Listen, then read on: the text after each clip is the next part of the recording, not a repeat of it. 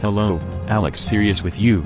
According to South Korean Central Bank, the Bank of Korea, BOK, the outstanding balance of virtual currency accounts in domestic banks totaled $1.79 billion as of December 2017, local news outlet Yonhap reported Friday, July 5. The box report considered the $1.79 billion, 2 trillion won, figure to be relatively low, as it is equivalent to around 8% of the total deposits operated by the country's brokerage houses. Reportedly worth 26 trillion won, $23.27 billion. The report therefore suggested that crypto markets do not pose a threat to traditional local financial markets. Read more on the website, Cointelegraph.